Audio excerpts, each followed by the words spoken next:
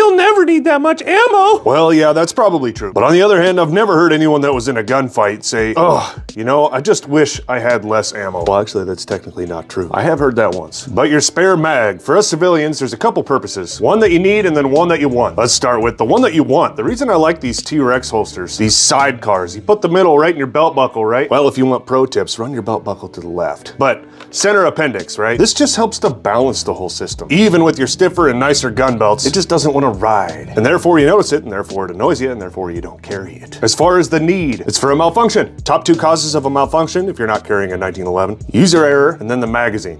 When you should have heard a, yeah, that's gonna be a tap rack. If you tap rack, and you still hear, you're out of ammo, or there's probably a problem with the magazine. In both scenarios, lose the mag. Run the slide 3 times.